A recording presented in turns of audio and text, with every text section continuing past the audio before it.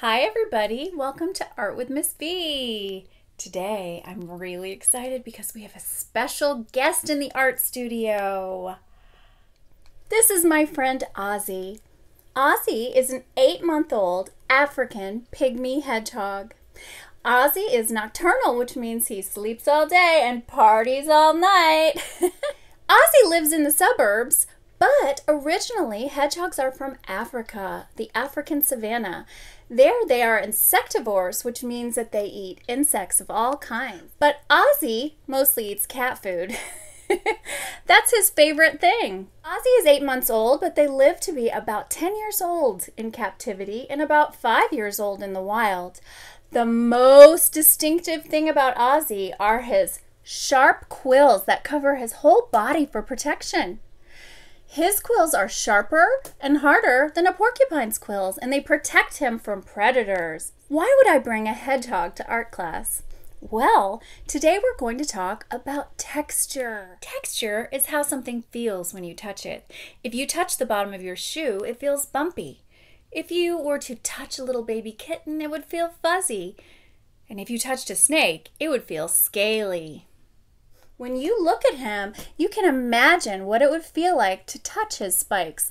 And they're really hard. Sometimes they even hurt. In art, there are two kinds of texture. There's actual texture, when you can feel something and it really feels that way. For instance, if you were to touch Ozzy, he would really feel bumpy. But there's also visual texture. Visual texture is when artists make it look like there's a texture. So we're going to draw Ozzy today, and we're going to draw his spikes. And when you look at it, you can imagine what it feels like, even though the paper is smooth. Ozzy is not happy about me holding him, but he's so cute, I wanted to show you guys.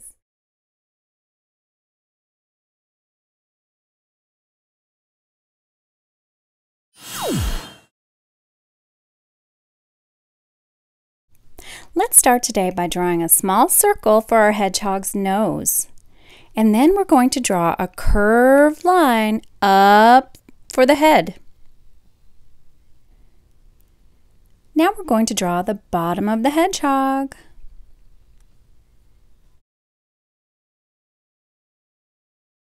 Using a zigzag line, we're going to start drawing the texture of the hedgehog's quills. It's almost like the letter V over and over again. A curved line for the hedgehog's little face and a circle for his eye.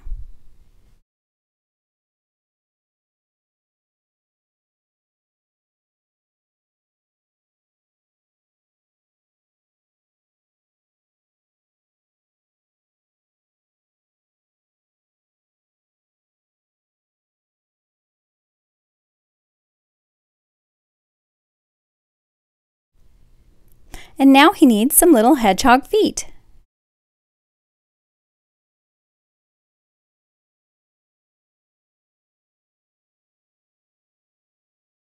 I want to add even more texture, so I'm going to fill his body with little V spikes.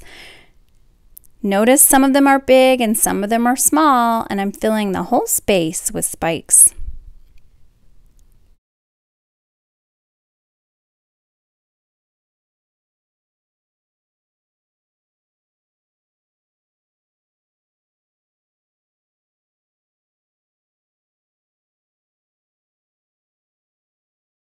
We can even create texture when we draw the blades of grass. Notice I'm using the same sort of shape as I did for the hedgehog's quills.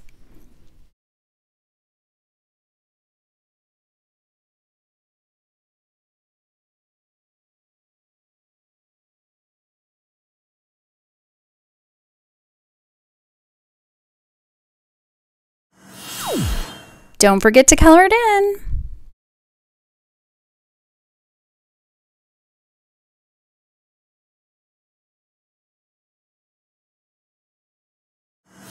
Hedgehogs? I mean, why can't they just share the hedge? Wanted to show you a slightly different way of drawing the hedgehog. Again, let's start with the nose and the curved line up for his head. But instead of adding the spikes, let's keep going. Now we're going to draw the bottom of the hedgehog.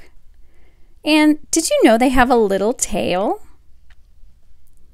Now let's draw the hedgehog's face and a circle for his eye.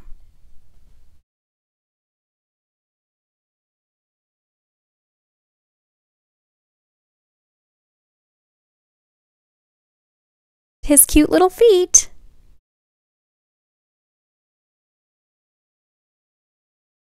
I think I'm going to add an ear on this one to see how it looks. This time, I'm going to use crayons to make the texture. Notice I'm drawing the quills using all different colors of crayons. I'm even using crayons to make the texture of the grass.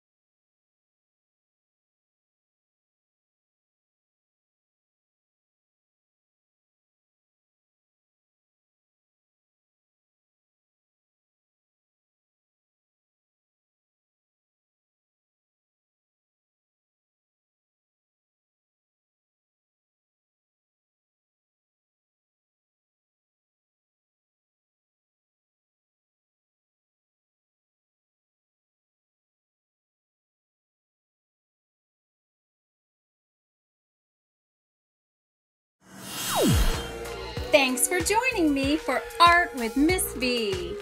I'll see you next time.